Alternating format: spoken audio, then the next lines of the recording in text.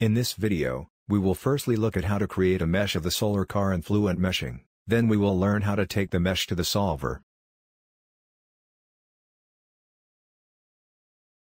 Go to Properties and make sure Workflow Type is set as Watertight Geometry. Open the mesh.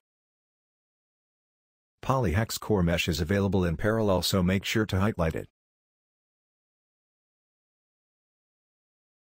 Import the linked geometry. Let's enable local sizings. Name the local sizings as per your preference.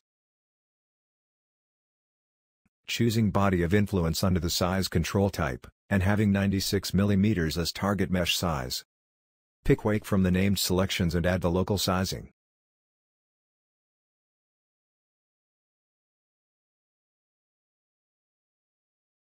Add another local sizing, choosing curvature and having a 3-minute size and 48 mm as max size. Pick the fairing and both the wheels from the named selections and add the local sizing.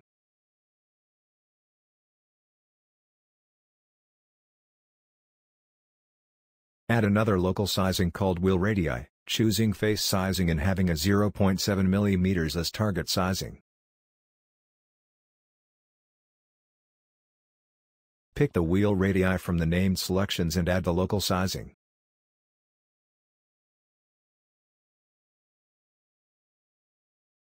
Under Surface Mesh, change the size functions to curvature only.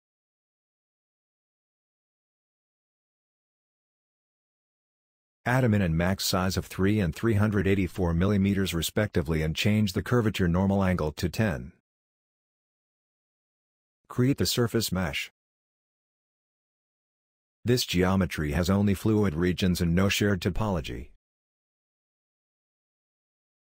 Change the boundary type of the sky and the ground to symmetry, as we don't want boundary layers forming on the sky, and update. This is just a temporary zone change and will be changed back to wall in the solver. There are no changes to be made here, so update the regions. Let's go ahead, change the fill to a polyhexacore mesh, and create the volume mesh.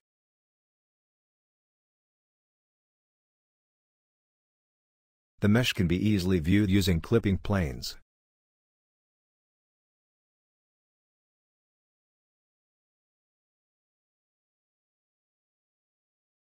The mesh is ready to be taken into the solver. Thank you for watching. In part 3 we'll cover solver settings.